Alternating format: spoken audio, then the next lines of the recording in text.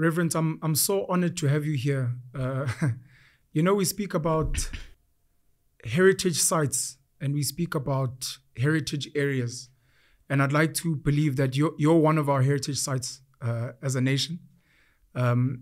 You are one of the longest serving members of parliament in this country, which means you've been serving in this country since 94, which some people may not know. And your political party has been relevant since the ACDP.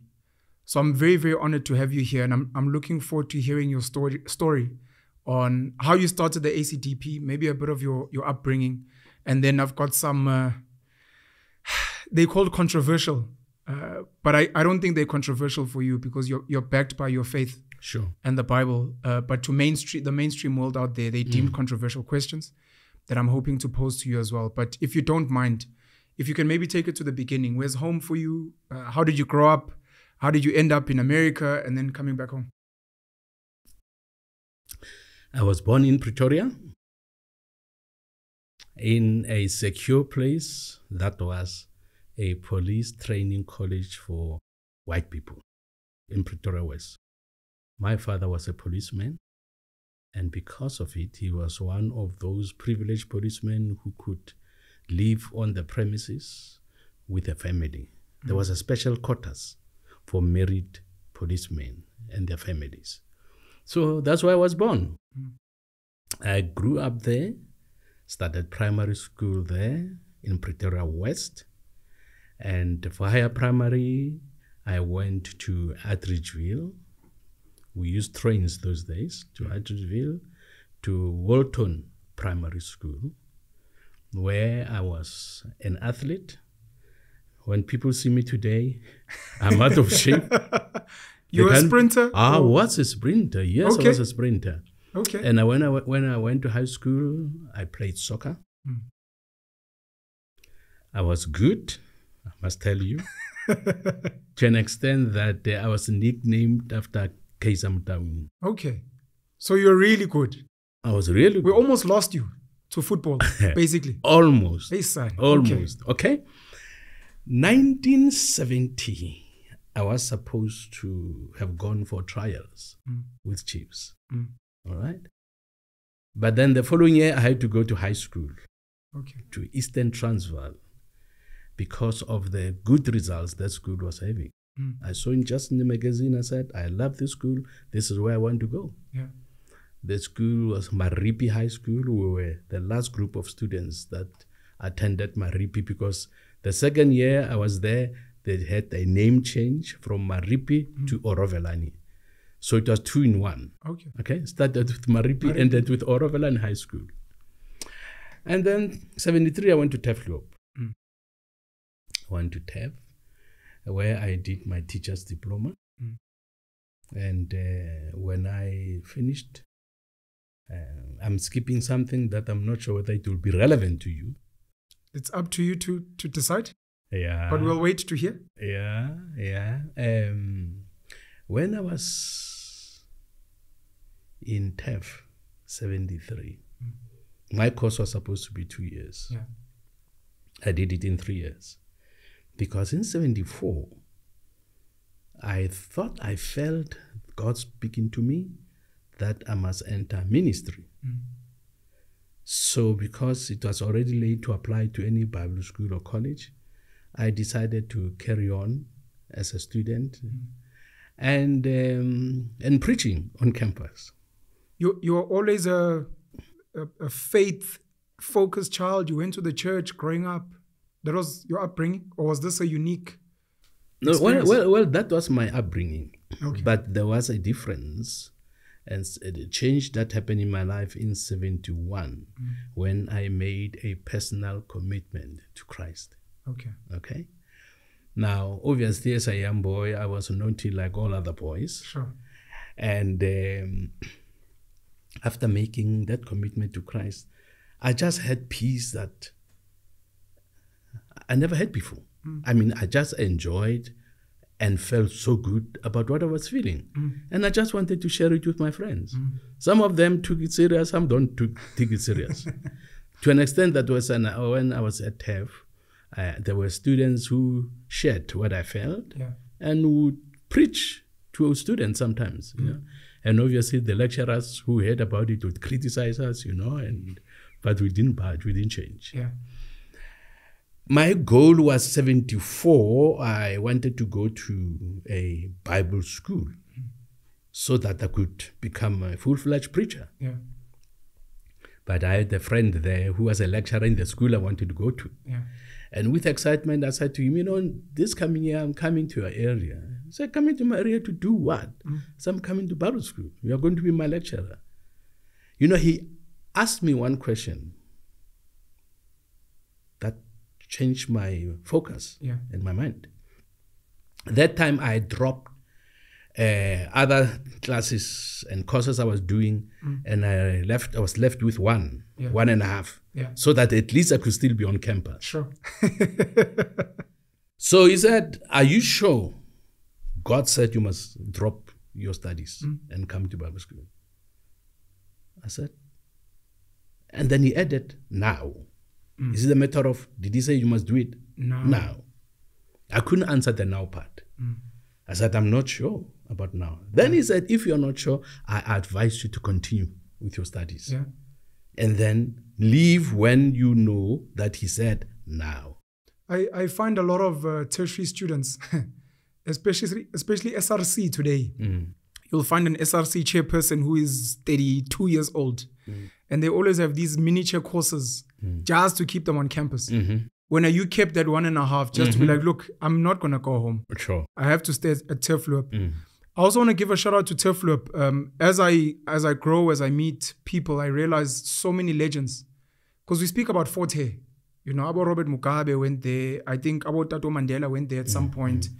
I don't think enough spotlight is shone on Turfloop and how many amazing politicians, I think religious leaders, business people went to Turfloop. So thank you for raising that.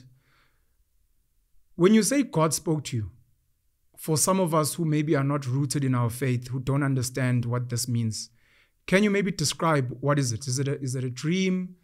Are you sitting in class and someone's like, hey, Kenneth, come on, boy. What's happening for you to be able to explain to people, God is speaking to me, and that's what I heard? It's an inner voice. You have a voice within. Either you hear the voice literally or an impression, strong impression comes upon you. Yeah, mostly with me is either or. A very strong impression. You just know I have to do this. Or you just hear a voice, still voice within you. You never thought of becoming a police officer like your father? No. Never? No. And your exposure, you said you grew up in a space with white people. How has that shaped, how did that shape your childhood? Maybe how has it shaped even your outlook today? Were you exposed to racism? Were you exposed to good white people to a point where you're like, no, man, these guys are not all the same? There is one experience I'll never forget that was the most painful growing up. There would be a lot of sporting activities there, and sometimes they would allow people from our community to come and watch, you know, from a distance. But you watch the white boxing, people engaging, but you must go to boxing, the back. Yeah. This specific day, there was a boy, they say he was about 7 years old. The father must have told him to come to my father and kick him. So I watched that boy and I heard my father say to him, Klein basi that a seer. Klein basi muniso magni. Small boss. This is so. Small boss. Don't do that. Yeah.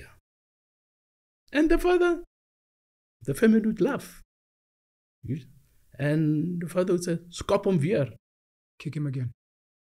You go kick my father and then go back. I felt like giving the boy a take 5. We know what take 5 is. Yeah. But unfortunately, I was in an area where I would have been arrested immediately. And my father used to say to us children, please listen to me. For the sake of your future, internalize what you are seeing and experiencing. Mm. People your age have lost their lives, but you still have good lives ahead of you. So just have endurance for the sake of your great future, because you're going to have children that you would wish to be something in life. Yeah. He says, I'm enduring this for your sakes. It's not nice. I feel the pain, but I'm enduring this for your sakes. Mm. I don't want to go to prison so that you'll grow up without a father. Yeah. And I also don't want you to go to prison and mess up your future. So it was painful, but we took our father's advice. Did it make you hate white people at that time? Fortunately not. Okay. My father spoke against hatred. Mm. He said, never hate people in life. We were never taught to hate. And when I became a Christian, I started reading the scriptures. I also saw that we were not meant to hate. Yeah. So I always fight hatred. And in our church, many times I tell our guys, you are not allowed to hate. Yeah. If you call yourself a Christian, it does not matter what you go through. Yeah. You are not allowed to hate. Are you supposed to forgive? So the one part is don't hate. The other part is forgive. Correct. Are we supposed to forgive in the same way we're not supposed to hate? We are supposed to forgive. If we don't forgive, hatred becomes, it grows to bitterness. Okay. And bitterness can become a cancer. Yeah. And the worrying thing is that if you hate, the person you hate doesn't feel the pain. Mm. The person you hate is not going to have their future affected by your hatred. Yeah. But your hatred is going to affect you as a Consumes person. you. Consumes you. Yeah. Yeah. So I've made a choice. It doesn't matter how difficult things become. I refuse to hate. And I'm glad my son is here. I can tell you, I refuse to hate. And in our church, I tell people, fight hatred. Don't hate. Shout out to Joshua as well. Your father spoke about internalizing. And we've got the history that we have in this country. We've had political prisoners. We've had young guys like Solomon Mahlangu dying. We've had a Chris Hani assassinated. We've had a Stephen Bantu Biko killed. Robert Sobukwe dying in prison, etc. No, not dying in prison, dying, but after being isolated in prison and the like. In retrospect, with your wisdom now, for a young person who is at the crossroad of, I have seen injustice. I've seen my father be kicked by a young boy, they're laughing. I've seen maybe the current government doing something that is corrupt. I've seen someone overseas doing something wrong. How does a young person decide between, I will internalize for my future and for my children's future, or I will actually fight? I will actually go to prison. I will sacrifice my life, maybe the lives of my children. How do you make that decision? You know, you have to think firstly about your own children. Okay? When the scriptures say, love your neighbor as yourself, it means you must love yourself first. Okay. You cannot love your neighbor if you don't love yourself. If you don't love yourself. And there are things in life that only God can help us to achieve. Without Him, when you are hated, when you are mocked, when you are persecuted, when people are unjustly treating you, naturally, you have to react the way people do. Yeah. But if you have a goal in life to contribute to make society a better society, and knowing that one of the things I must overcome is hatred, the Lord is able to help you. So when you see your parents suffer, there is something called self-discipline and restraint. Now, many of our young people are not taught about self-discipline. Correct. They are not taught to restrain themselves. And these are the things that I learned early in life. That you don't just burst and do and be emotional, you know. Yeah, you internalize it. It's painful, but you hold yourself and say, I'm not going to allow this to deny me from reaching my goal. That is my goal. I want a better future for me and my children. I want a better future for my grandchildren. So there are things that if I allow them, they will spoil that greater future. So I advise young people who have seen their parents treated unfairly, who have lost their loved ones, and say to them, you do not want this kind of suffering in your family, like you losing your parents, to be perpetuated. I do not want my children to lose their father as I lost my father when I reacted, when there was injustice and unfairness. So I think it is worth advising our young people, think about the future. Now, one of the things that concerns me is to live in a South Africa where 30% pass is allowed. All right? Now, I want to change that. I heard a French economist saying, Africans must remain poor. Everything possible must be done to keep Africans poor. And he even said, the West would rather go to war than allow Africans to develop. Because if they develop themselves, then the standard of the West is going to drop. Correct. That's what he says. Correct. So I said, no, I want to see that standard drop. I am tired of seeing African leaders with begging bowls going to a continent that doesn't have minerals. This has to change. Correct. Okay? So now, when I have a vision and a goal like this, of wanting to see one day Europeans, the French people, coming to Africa to ask for assistance. To ask for aid. Sure. It is possible. Okay? So I'm striving towards that. So now when you have a vision and when you have a goal that you believe will make your people and your children be something better in life, you will not become as emotional as many of our people are. Obviously, if you think there's nothing to offer, you don't care, they can kill me anytime now, that's fine, I'll go. But if you have something you want to offer, it's not going to be that easy. I rather suffer the pain, internalize it, and say, until I reach my goal, I'm not going to allow emotions to control me. You named your son Joshua Meshoe. I'm thinking of the reference of Joshua fighting the Battle of Jericho. I'm thinking of the story of Moses leading the Israelites from Egypt and all the other heroes in the Bible that fought. Without making it too religious, your opinion on some of those stories is that they were guided by God to do that. In the sense that you're saying, internalize and just try and think, what is my vision? What is my plan? And think of your future. You believe there are certain people that are also led by God to say, no, you will unfortunately be one of the soldiers and carry some of the weight for the people. Do you believe in that as well? Well, I believe that our callings are different. Sure. Yeah, some are just called to assist those who want to do something.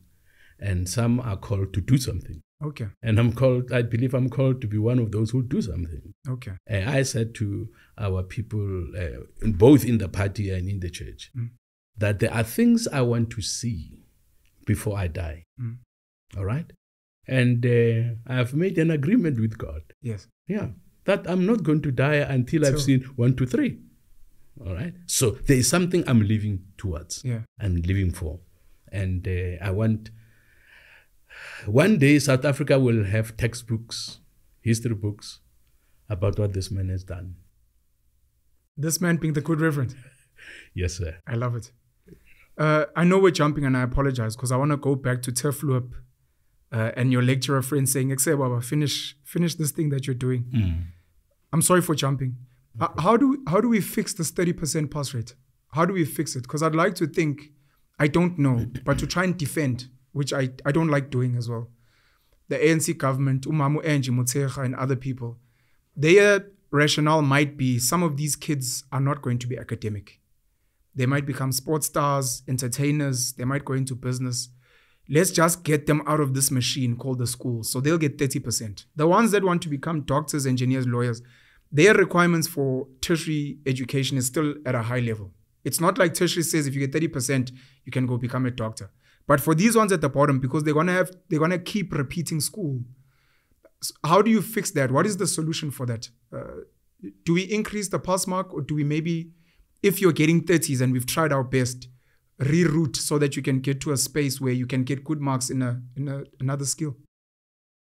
You know, there are one of the mistakes that I think the current government has made is to throw the baby with the bathwater.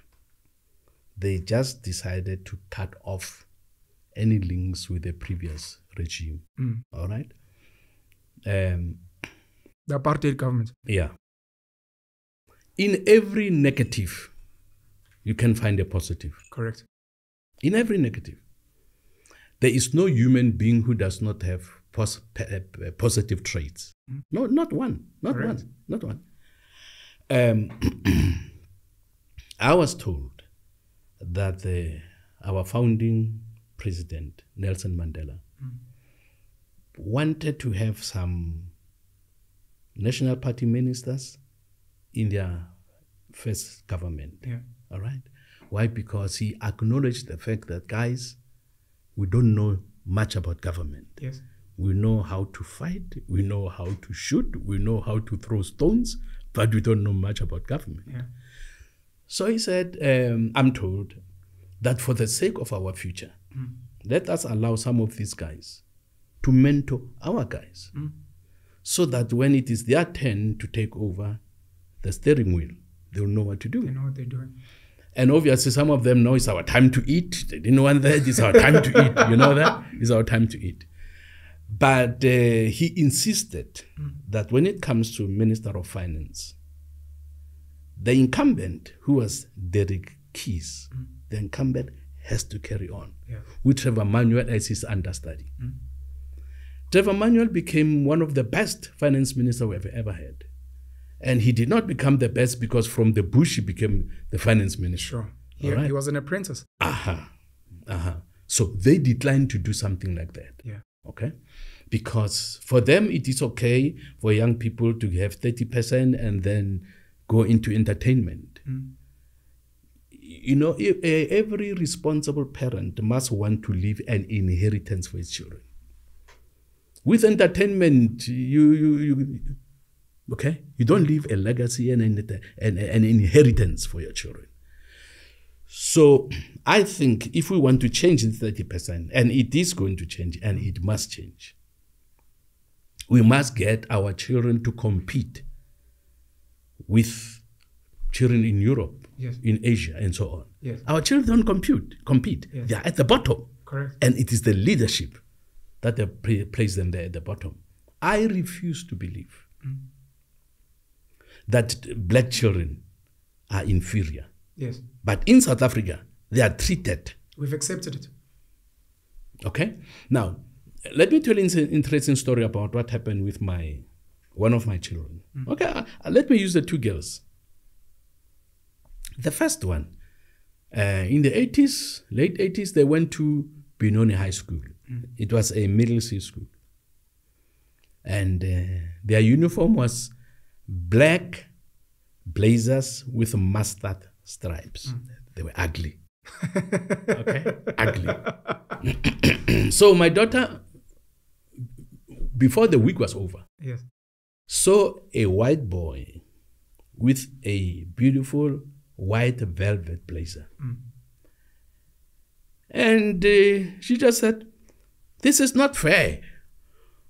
Why is this boy wearing this nice, beautiful velvet blazer and we are wearing this ugly black with mustard stripes blazers?"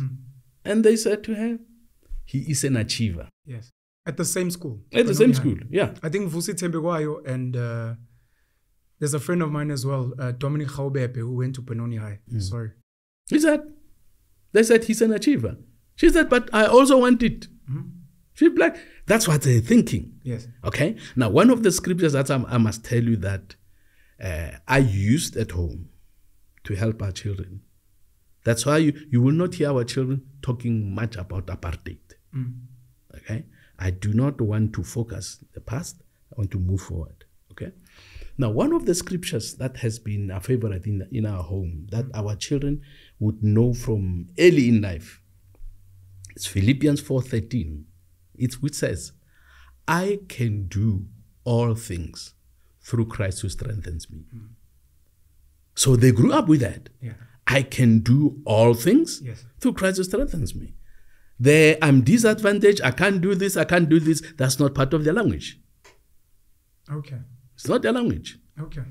So this girl came back from school. Hey, Dad. No, let me be something important. When she said, I also want that blazer, others said to her, you can't get it. You are black. No black person ever wore that blazer.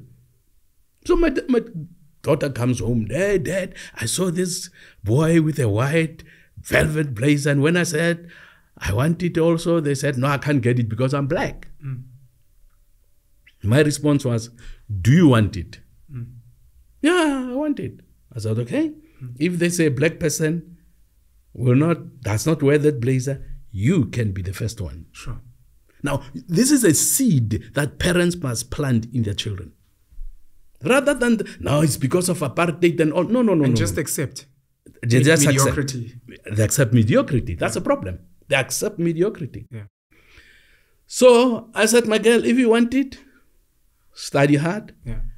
Dad will help you with your studies. You will get it. Yeah. She got it. Come on. Okay, Rev. She got it. Why? Because I believe I can do all things. I do not want my children to think I can't do this because I'm black. Yes. Okay? My blackness will not stop me from attaining and achieving my goals. I'm black, I know.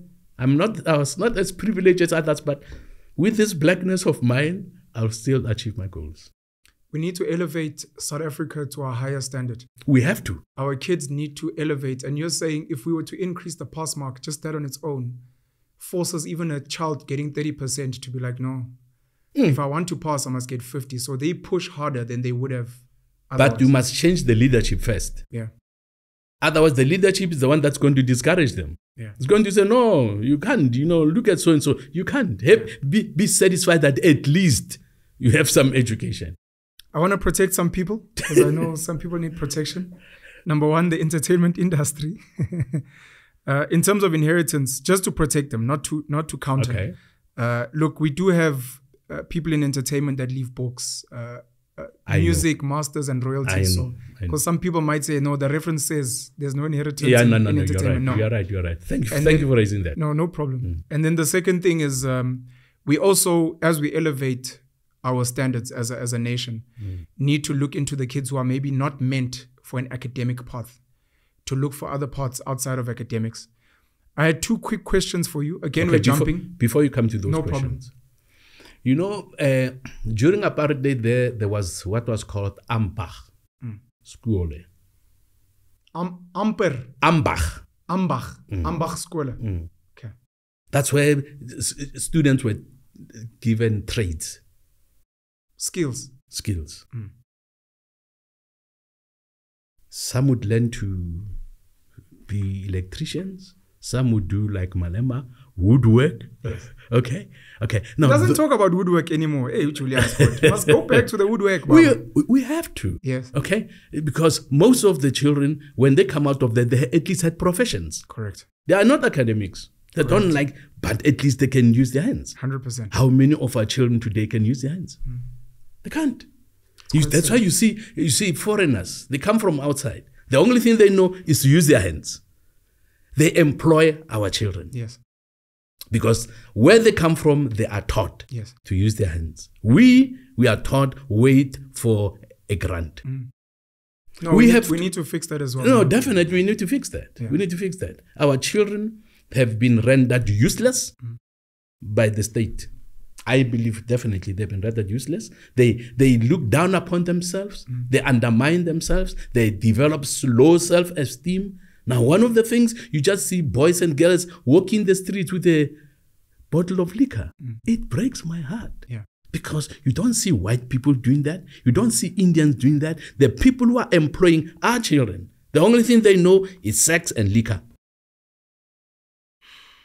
I've said many times, if government would spend the time they would use the time they spend in teaching children about sex, something that the parents should be teaching them, teach them mathematics. Yeah. Mathematics can be enjoyable if you have the right teacher and the right attitude. Correct. Yeah. So if you say, no, our children, maths literacy is enough for them, it's okay for them, that's not fair. Why are the Japanese children? You know, I saw a video clip. Primary school children in Japan, cleaning their classrooms. Correct. I've seen that clip. You have seen that? Yeah. Cleaning their classrooms. And after cleaning their classrooms, our government says children should not clean, they should not use their hands, they must just focus on their studies. Those children who have been cleaning their own classrooms, look at the results, they do better than ours. Academically, and they also build. Because Japan is an industrial country. We used to clean our schools back in the day. We used to. We used to clean our schools. Well, I wasn't there, but I know. We used to clean our schools. We also used to have gardens. So the kids in the morning would make sure they water the gardens, they weed them, they clean the classroom. And those things teach you to what you're saying, discipline, loving yourself. And then outside of that, you're not only focusing on brain work, which you've already set a low standard. It's also, you're not only a head, you also have arms and hands. You also have legs, and you can use them as well. Our education must focus on the total person. Yes. Not just the brain, the total person. This person must be able to use their hands. This person must be able to use their feet. This person must not say, I'm going to bed hungry today while they have hands. Correct. Make a plan. Teach them to make a plan. Yes. Now, if you teach the children to have their own gardens when they grow up, at home, they do the same. Yes. If mom and dad are not working, is a child that has planted vegetables, cabbage, spinach, and so on, that can put it on in front of their parents. Yeah. But unfortunately, it's not happening today. My two quick questions. We may not get a chance. I may not get a chance to ask them. Number one, you speak about Nelson Mandela's government when he came in 1994 and under the ANC that had National Party ministers that were still part of the cabinet. There have been rumors, and I'm not asking you to confirm or not, but just any thoughts you have. There have been rumors that while those ministers were there, they made sure that they ate. Those same white apartheid ministers, they ate and they created a ground so that it would be difficult once they left. A lot of them were accused of looting land and those kind of things. And then after that one, it's your thoughts on Utata, the late Nelson Mandela, and what impact maybe he had on you. I had great respect for that man. That man knew how to get things from those he knew didn't love him. Self-discipline. Yeah. Even though I know this person doesn't like me, yes, but I want what he has. Yeah. So I should not allow his attitude, negative attitude, his hatred, undermining me, to block me from getting what I want that he has. Yes. And that's one of the things I've learned from him. That's very important. That's very important. Yeah. That's very important. I want something out of that man. That doesn't like me. He doesn't like me, but he has something. I have to charm him. Correct. Give me that thing. Correct. And he was good at that. How many schools did he get white businesses to build? Yeah. Okay, he'll go to them. And they would say, who can say no to Nelson Mandela? All right? So, because he was looking at the welfare of his children. Yeah. What's happening now? Make promises, loot as if there's no tomorrow. Yes. Still, and they don't think about leaving something for their own grandkids. Just want for themselves. Yeah. This attitude must change. So I would not dispute that there were such ministers. Some of them obviously were angry to see what was happening. Some of them were not, were upset that they have a contribution to make. And that contribution is resisted. Yeah. It's not wanted. Correct. So if they don't want my contribution, I'll also take as much from them as I can. Yeah. Yeah. We might potentially, maybe if the story ever breaks, we might see something similar at ESCOM. We've lost a lot of really great white engineers. And we don't know, because some of them really wanted to pass on the skills, they wanted to teach, and they got resistance. And if there were ever any of them who intentionally maybe sabotaged, who intentionally made sure that we never know. Yeah. And it's very sad that we have that situation. Back to Ndlovu. sorry, we went on a little detour. So your lecturer friend tells you, Ute, did God tell you to come to Bible school now? And it made you think twice. Yeah. So you went back to finish your teaching studies? Correct. What happens thereafter? I went back to finish, and then I started teaching in 76. Okay. 76 was a big year. Yeah. January, I taught only for 3 months. January, February, March. March, I resigned. I felt this is not really what I want to do. Yeah. This is not my calling. Do you remember what you were teaching? I was teaching, believe it or not. Okay, it was general science, Okay. agriculture, and Africans. That's nice. Pela, you're the black boy from Pretoria West. You must be able to prate a biki. Yeah, Eh? I taught, yeah. Okay. Well, sorry, and biblical studies, And biblical studies. which was my favorite subject. The school that you taught at. Mm-hmm. It was in Bochum. You don't remember the name? I'll remember. Okay. I'll come back to that, yeah. Bochum. Mm-hmm. GH France High School. GH France. Yeah, GH France. Yeah. God comes back to you in the inner voice. It's like, no, Baba. Mm. This is not the place. I was not finding pleasure. I was not enjoying myself. Whatever you do, you need to enjoy yourself. Yes. I was not enjoying myself. I found pleasure in preaching. Yes. When I see people reconciled with God, young people come to the Lord, seeing lives change, I said, I like this. Yeah. I like this. So I left 31st of March 76. Mm. And I joined a man that you must have heard about, Reinhard Bonke and Christ for Nations. Mm. I went with him, traveled with him, 76. We went to, June 76, we went to the DRC. Mm. Okay, the DRC. June 76 was when things were burning in this country. No, sorry, I'm making a mistake. We went to Namibia. Namibia. 76 went to Namibia. DRC was 86. Okay. You know, when the Hector Peterson appeared in the Daily Mail, front page, I was in Namibia. And a guy who introduced himself as from SWAPO came with that newspaper to me. And he said, can you see what white people are doing to your people in South Africa? SWAPO's the leading party in Namibia. Yeah. We just lost, recently we just lost the president. The president, yeah. Hage Geingob. Whenever this episode drops, just to send our condolences and sympathies to the people of Namibia. Sure. and all his loved ones as well. Sure. He was under SWAPO as well. Yeah, he was under SWAPO, yeah. So this guy came with this newspaper and said, look, you are with white people here. And look what the white people are doing to your people at home. Yeah. Why? He demanded an answer. Why? Are you betraying your people? Yeah. I had to think quickly. And then I said to him, the white people I'm working with here are different from those that are doing this to my people. Yeah. I said, I'm working with Germans. Those, we are talking about Afrikaners, and I can tell you what this man has done that has shown me that he's different from the others. Yeah. Right? So I told him a few stories about what that man was doing and how he was treating black people, how in his house he would give you the same utensil. Yeah. And sometimes his house was raided by the police when the neighbors would complain and say, we saw black people in that house. And he would tell us, they would come and say, "Ela soek kafferskottels." Kafferskottels. And we say, there is no kaffer here. No, we heard that there was kaffers, because he refused to associate the word kaffer with black. Yeah. So if you wanted to know something about the black person and you would use the word kaffer, It's out. it's out. It's like, I don't know who you're talking about. No, I don't know who you're talking about. So, no, I've never had a kafir here. I don't have kafirs here. Yeah. It would have been a different thing if they said black people. You would have to tell the truth. Sure. Yeah, but because they said kafir, no. Yeah. So he was a man, but maybe let me tell you one story again. As a student, 1974,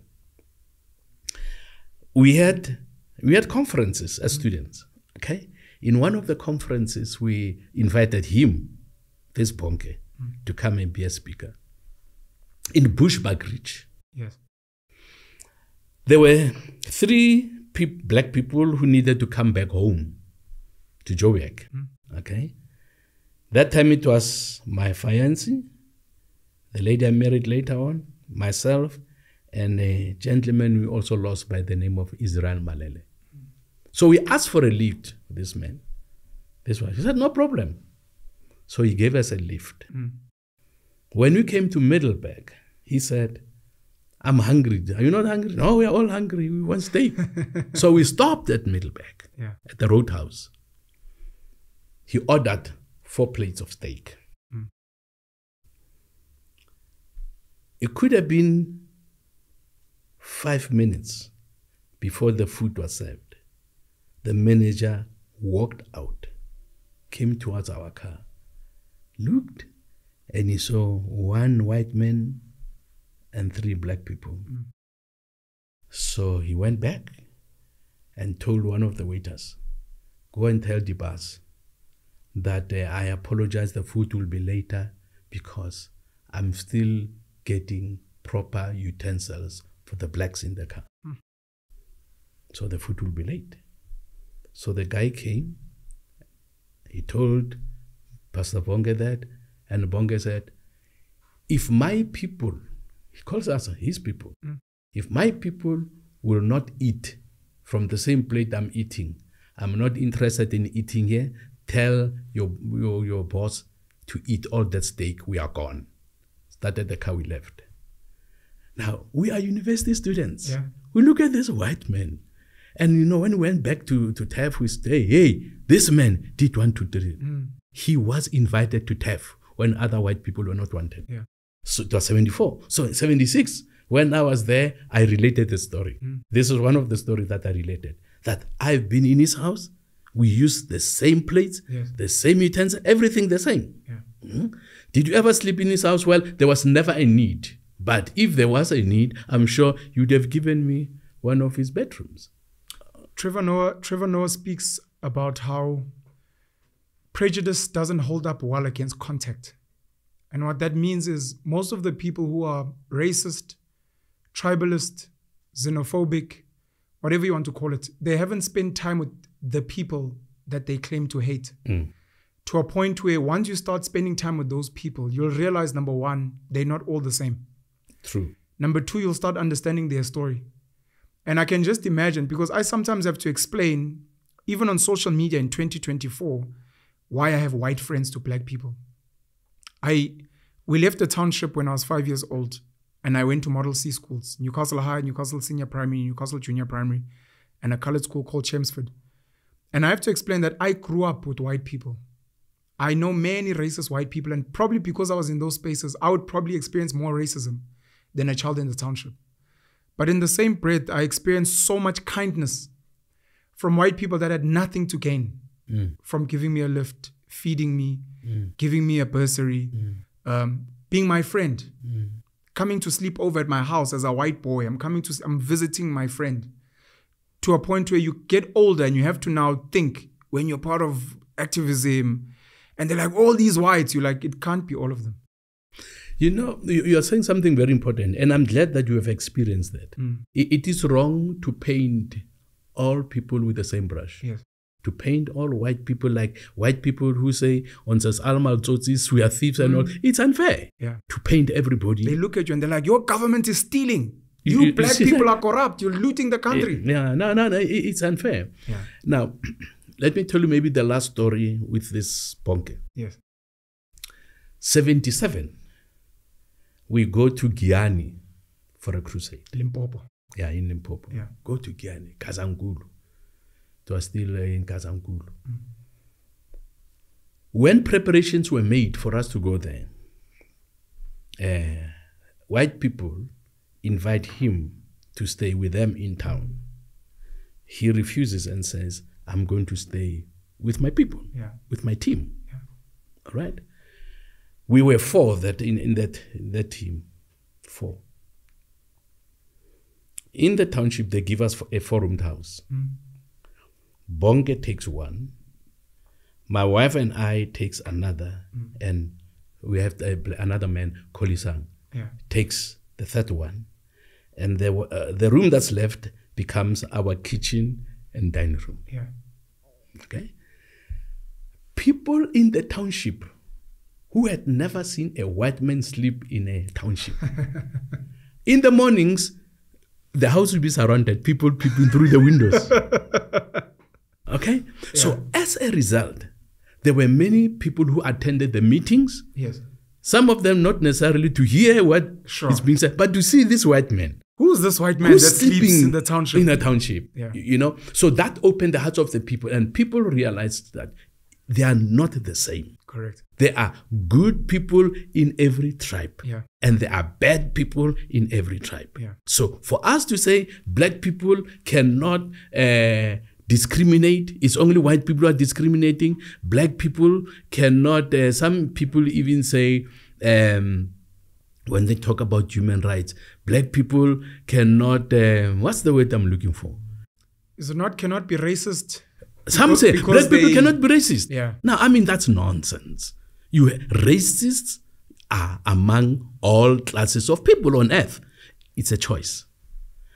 In the midst of suffering and pain, you can choose not to be a racist. I chose, and my children have chosen also. Yeah. And as a result, they have friends in different cultural groups. Yeah.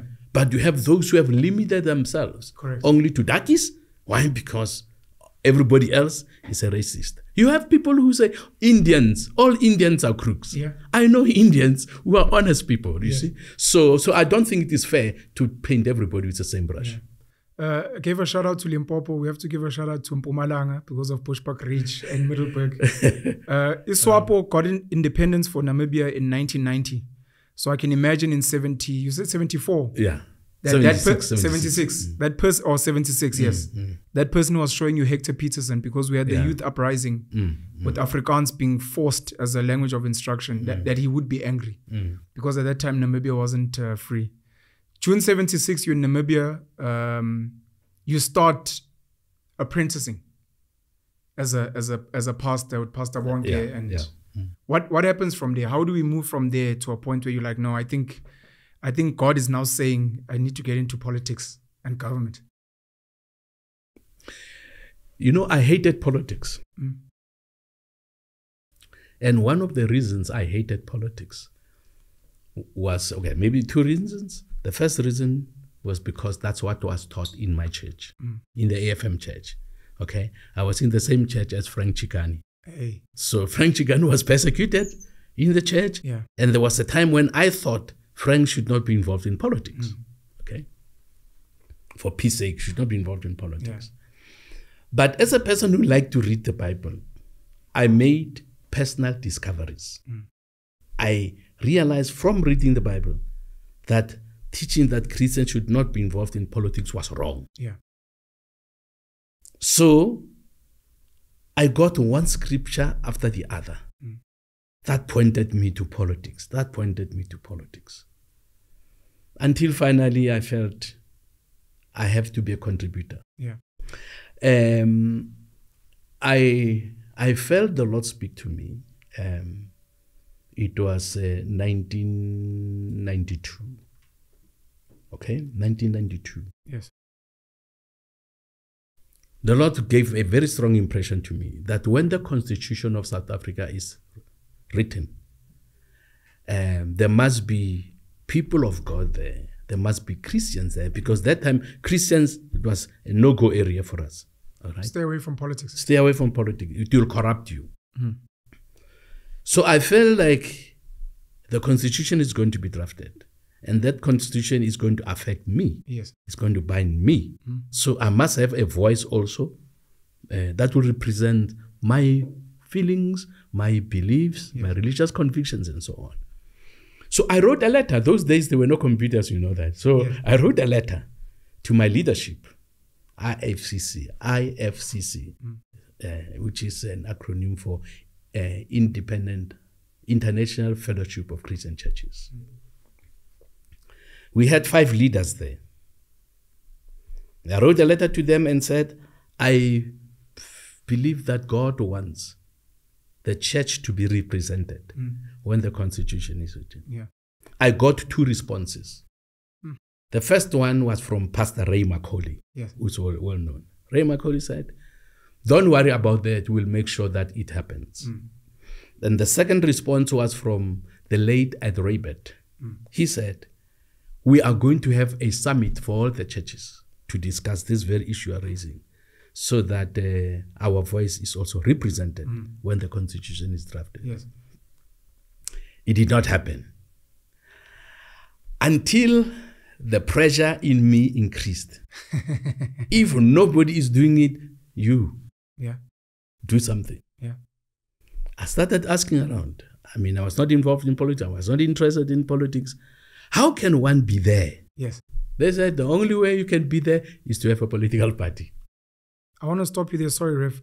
A lot of people don't know the etymology of the term politics. It's from Greek polis, which is a city, so a metropolis, the polis. And polis or politics, in how it graduated to become the word we know today. From Greek to to Latin and French and English, is about running the affairs of the city. It is not about shouting at each other or hate or what. It is just at its most basic level. And I can only imagine, if you're reading the Bible, this idea of, look, the running of the affairs of any city, including Jesus Christ being persecuted, it had something to do with politics. Correct. Jesus himself could arguably have been some type of an activist to the people that were governing at the time. So I just wanted people to know that when we speak politics, we're speaking about the running of the affairs of a city or an area. Or a science of governance. Yes. A science of governance. Science of governance. Yeah. The question is, who qualifies to govern? Yes. Okay. Now, unfortunately, many Christians have disqualified themselves. Correct. And I was among them until I discovered from the scriptures that that's a mistake. Yes. And over the years, in Bible schools, Bible colleges, people have been trained to stay out of politics. It has to change. And I think in the next few years, that is going to change. As our influence also in society increases, it's going to change when people can see the importance of having people who are self-disciplined, who have a moral compass, people who believe in righteousness and justice, that when they are given the mandate, what they can do. And I'm hoping to be part of the team that will represent people with a higher moral standards. We impose upon ourselves as we look at what is expected of us based on scripture. That people will see a difference, that these people can be trusted with money. These people can be trusted with the resources. They will not think about themselves, but they will think about meeting the needs of other people. All right? I saw something in a city called Assis in Brazil, 96. And that, in a way, caused me to want to see this happen in my country, South Africa. Okay? 3 things. Firstly, we were invited there for church meetings. Now, between the church meeting and our residence was a massive city park. Meetings would go until 12 midnight, even until 1 a.m. So when we drive back home at night, we were shocked to see children and their mothers in the park, and we don't see a man. All right? Now, coming from Joburg, when we saw that, the question that we all asked was, is this not dangerous? Won't they be raped? And our host said, not here. Children and women are not raped in Assis. They said, no, rapists would go to Sao Paulo, Rio de Janeiro, and other cities, Brazil, but not here. But not here. Why not here? They say here, if you are caught, you'll be given such a hiding that you'll not want to do it again. So punishment is necessary if you want to bring law and order. And the word punishment is not used in South Africa.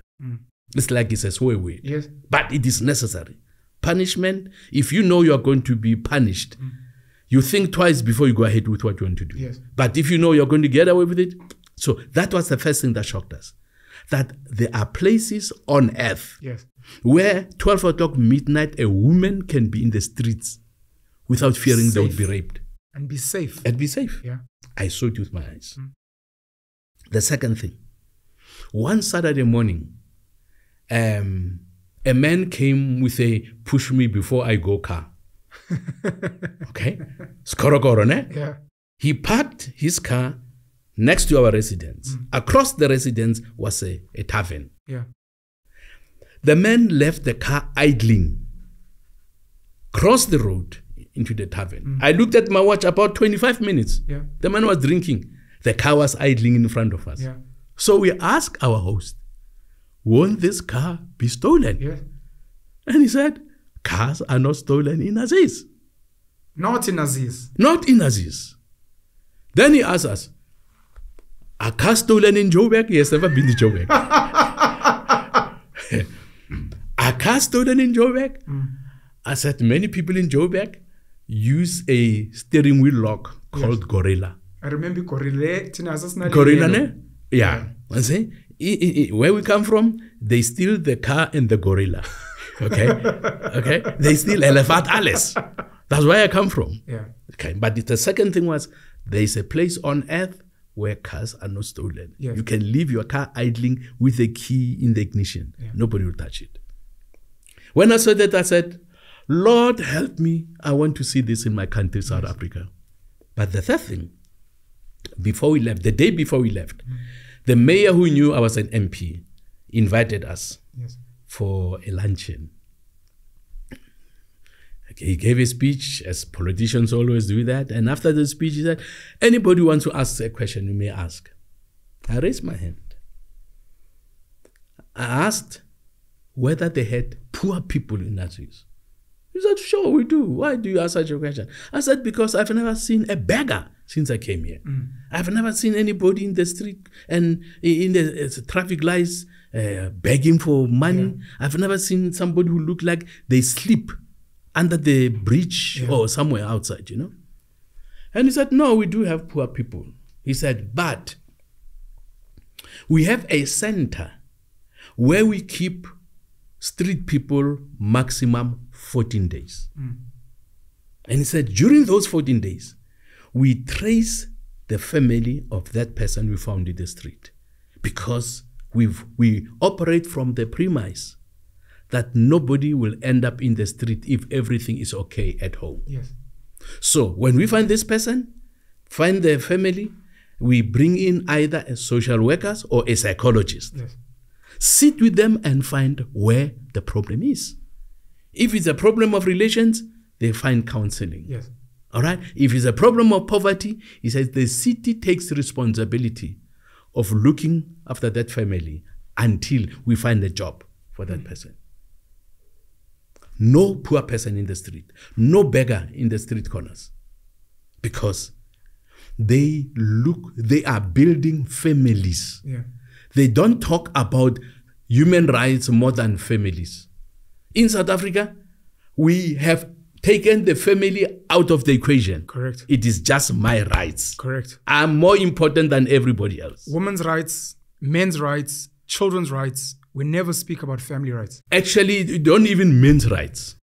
Yeah, there are no men's rights. There are no men's rights. Women's rights and children's rights. It's women's rights and children's rights. But we don't put the family first. And this must change. Yeah. If we want to have a society where children grow up with father and mother, I still believe father, mother does not work.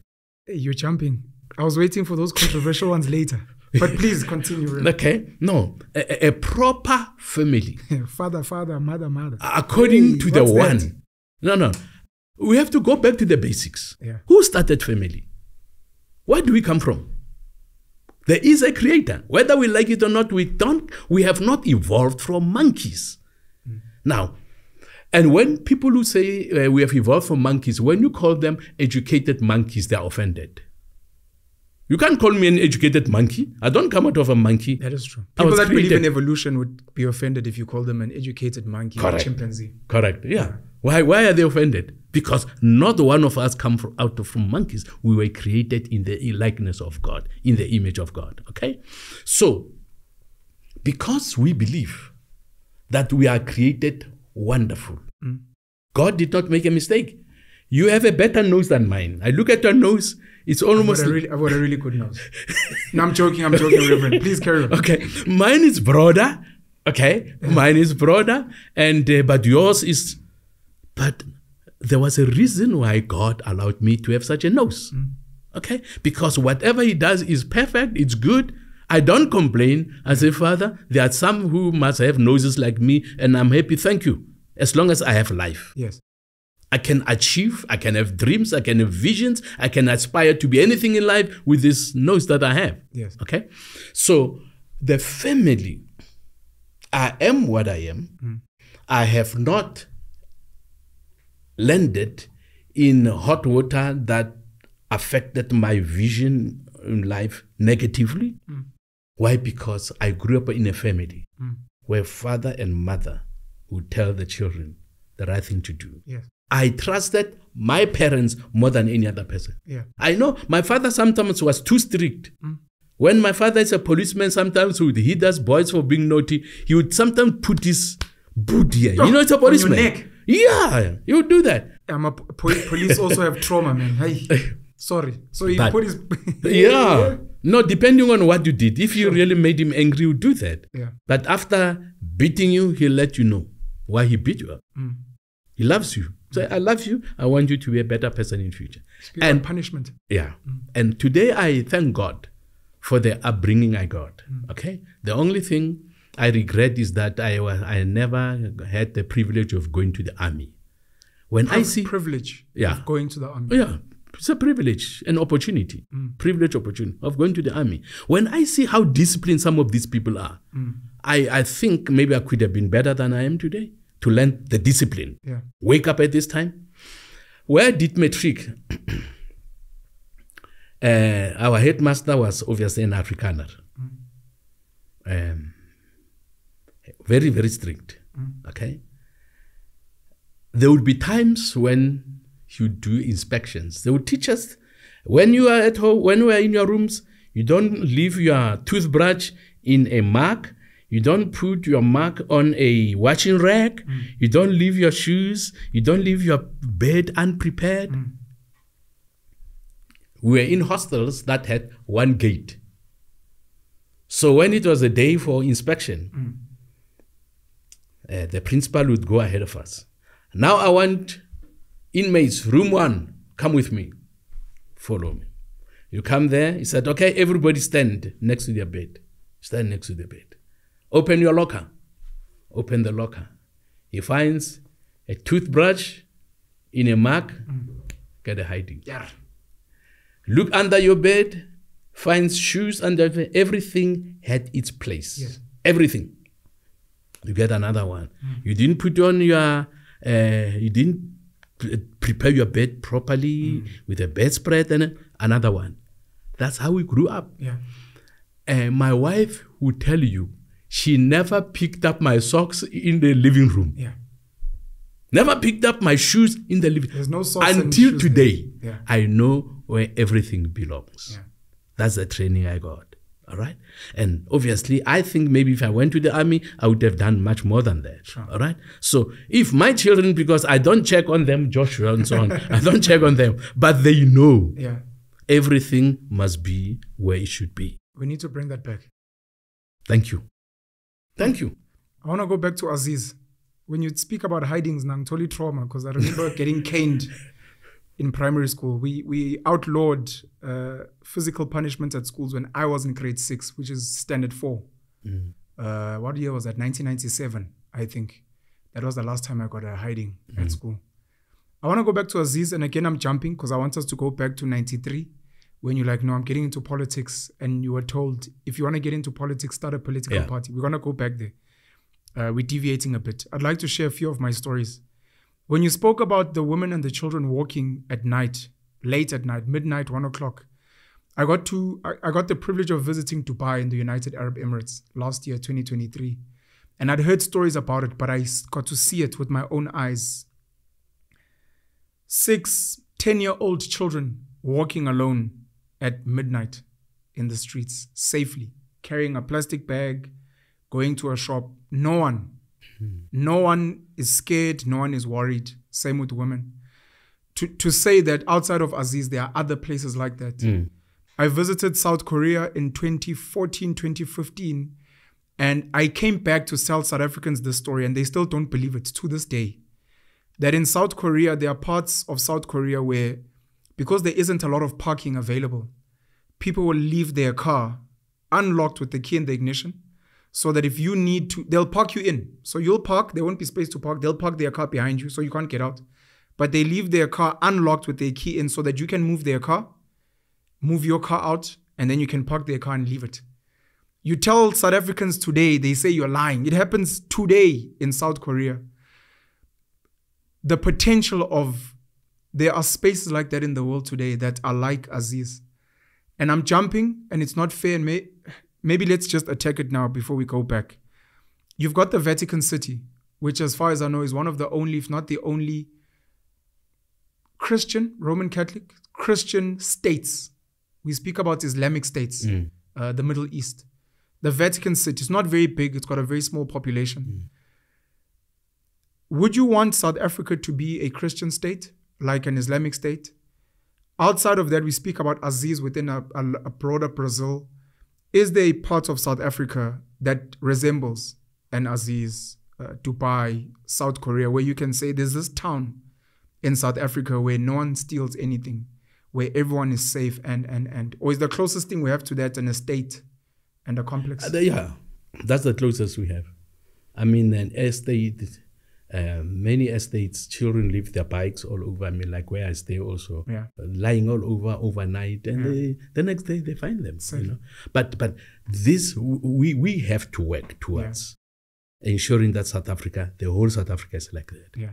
So that when people visit South Africa, they will live with that memory. Yes. It becomes painful to hear of tourists who came here who were robbed, who were mugged, who were killed, and so on. Correct. You know? So the image of South Africa is not good. And to change that image, we need to start this year with the elections. Yeah. These guys who made South Africa what it is today, they just have to be replaced by people with a clearer vision of ensuring that South Africa becomes a better country than many countries in Europe. Yeah. And it can be done. And I pray that for as long as I live, this goal will remain before me, this vision will remain before me, and that before you come to bury me, that South Africa will be almost like Aziz or South Korea. Yeah. It is possible. Let's go back, because I've got questions around the Christian state. So you are told you need to start a political party. What do you do from there? This is 93. 93. Yeah. What do you do from there? How do we see the birth of the ACDP? Well, I talk to people about it. Yeah. Talk to my friends. You'd been preaching during this time. You never went to Bible school. After you left teaching, you just decided to preach, and you've been preaching since then until you were called to maybe potentially serve. All right, maybe before I forget, 83 I went to Bible school in America. They had a Christian community. Yeah. Okay. I was reminded of this when you spoke about leaving cars with keys in the ignition. Yes. Where we were staying also, because there were many students who came from outside America who did not have cars. Yeah.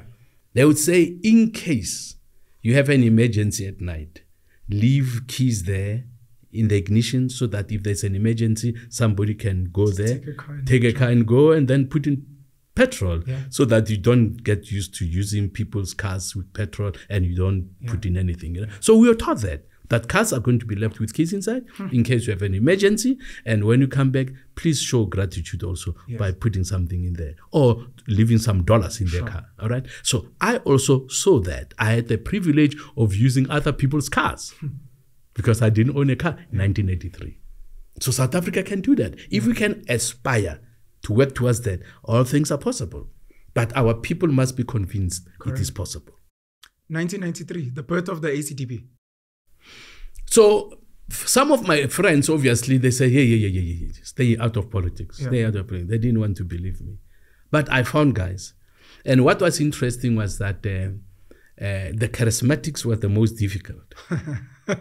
They were the most difficult. Which is funny, right? It's ironic. Yeah. You'd assume that they're more flexible than the Orthodox. Yeah, they were the most difficult. Yeah.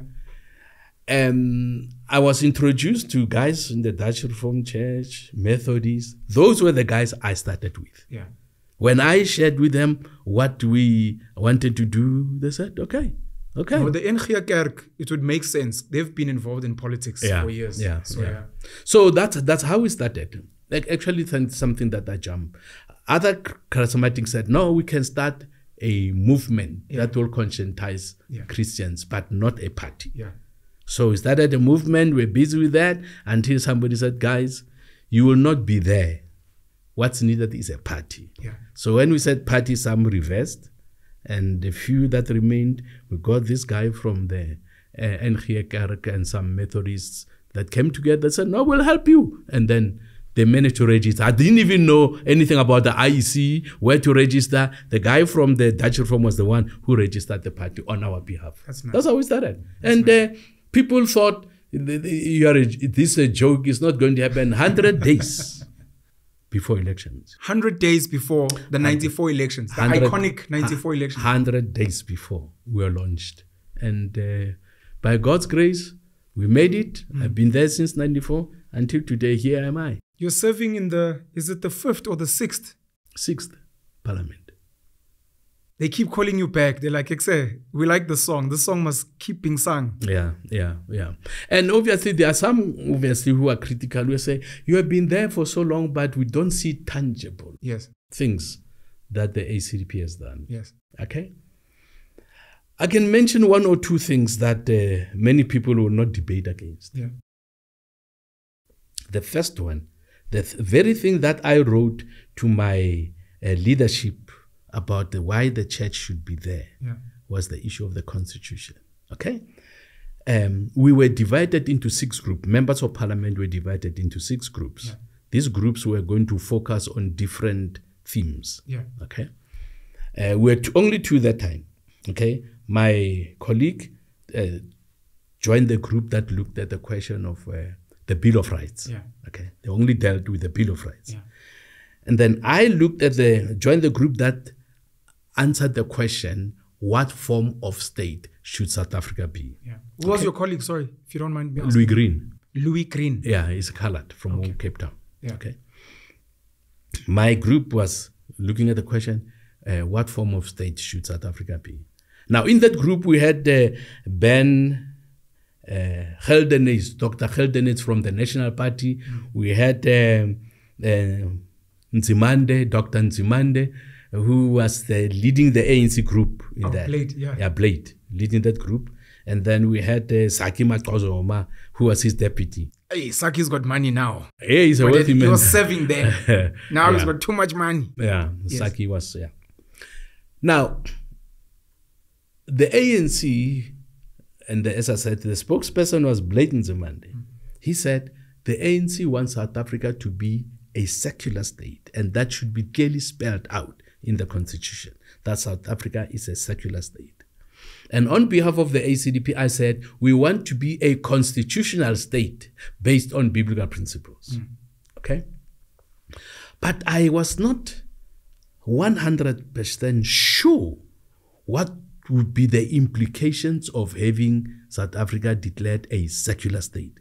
I just want to look up the definition of secular. Sometimes we use these words. Secular is an adjective not connected with the religious or spiritual matters.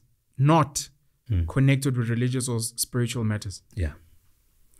So I felt, because I'm not sure, I must ask a question. So we had consultants there who were university professors. We had also among them Professor Yukoda. That time he was at the University of Cape Town, UCT. Great man said, Prof, what would be the implications of having a constitution that states that we are a secular state? And the prof said, I will answer your question in writing the following week. Indeed, the following week, he had a memorandum with him. In that memo, he said, 3 of the other things that were not defined, okay? 3 of the other things that would happen if we have a constitution that states that were a secular state, number one, there would be no reference to God in the Constitution. 2, state institutions would not be used for religious purposes. Thirdly, religious office bearers would not hold any office of state. Okay? I would have been excluded by that because I'm a religious office bearer. Yeah. But the one that concerned me the most was the second one. State institutions would not be used for religious purposes. I remembered that the majority of black charismatic churches those days did not have buildings of their own. Yeah. Which would mean they would be thrown out of the schools, they would be thrown out of civic centers, Sure. and those who pitch tent, they pitch tents on land belonging to the state. city council. Be chased away. They would be chased away. So I decided to photocopy that memo and attach my explanation to that memo from the professor. We circulated that in Cape Town. Say, hey, pastors, look at this. Sure. You that don't have buildings, you're going to be thrown out if you don't do anything about it. Then the question was asked, what are we going to do about this? I said, let's use the only language that government understands. I said, what language is that? Get to the streets. Yeah. Protest. Okay? So that's what we did. Organize a protest march. Many people estimated 50,000 Christians who marched to Parliament. But the secular media said 30,000. But in any way, that was the biggest Christian march ever. I don't even want to imagine what that looked like. Yeah. Massive. We were many in the city. 50,000. Yeah. We marched to Parliament. And who received the memo? The current president, who was the chairperson of the Constitutional Assembly, Cyril Ramaphosa. And we were saying in the memo, we don't want to be a secular state. We want to be a nation under God. And when Brother Cyril, he was my brother at the time, okay? When Brother Cyril saw the multitudes, I'm told he's prevailed on the ANC. Guys, you don't want the church to turn against you. We need the voice and the votes of people in the church. So let's drop this secular state. So people who say, what has the ACDP done?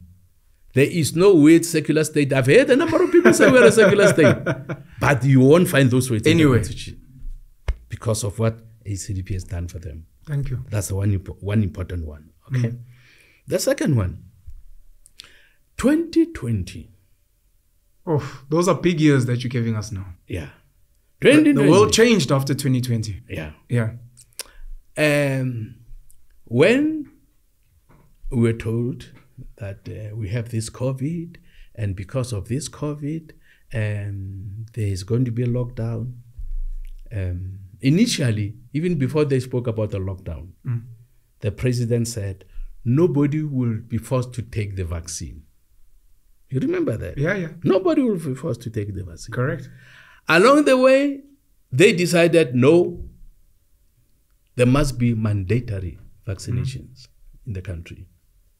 I stood up in Parliament. I said to the president, God wants everybody to be saved. Yeah. And yet, he does not impose his salvation on everybody. He gives human beings a choice. Free will. Free will. Yeah. Okay? I said, it would be wrong for government to do what even God is not doing. People must have a choice. Nobody must be forced. Those who don't want it, they must not be forced. Yeah. And those who want it should take it. Sure. So government stopped with the mandatory vaccinations because of ACDP. Thank you so much. All right? Some of us never jabbed. ACDP. Yeah. See? Did you jab? No. Ark. No. I never jabbed and I will never. Covered in the cloak. Yeah. Come on. Yeah. Okay. Never. I will never do that. And then they spoke about mandatory vaccinations for children. Yes. We went to court. ACDP went to court and said this would be wrong. Yeah. And we had an urgent application that took more than 6 months. It was urgent. That could have been done within days or weeks maximum. Yeah. But they were avoiding. Why? Because they wanted to do it. And because, again, of ACDP, no child in South Africa has been forced and will be forced to take the jab. So I think all the guys here need to say thank you to the ACDP. No, I'm saying on their behalf. Yeah. The good Reverend. Thank you so much. I lost my father February 2020. I think he's the reason we were locked down, because that guy. Anyways, we lost my father in February 2020, and then March we were locked down. And it was a very, very tumultuous 2 years. Lot of clashing views. Some of the voices we were trying to raise on social media, some of the questions we were trying to raise were shut down, including some of these platforms we use today. And it was very sad. And to see people like yourself rising up at that time and speaking proudly and defending not Christians. Correct. You weren't defending a certain group. You weren't defending ACDP voters. You were saying every human being. We just happen to have a voice here in South Africa and in the government, but every human being should be allowed to have choice. Correct. And you made sure that we fought, because we don't know where we'd be today with some of the horror stories that we've heard afterwards. Yeah. Of what has happened since. But from my side, thank you so much. You know that the World Economic Forum is now talking about a permanent lockdown. Permanent. Now, nobody's, well, maybe not correct. Most people are not going, the majority of people are not going to survive. If you have a permanent lockdown,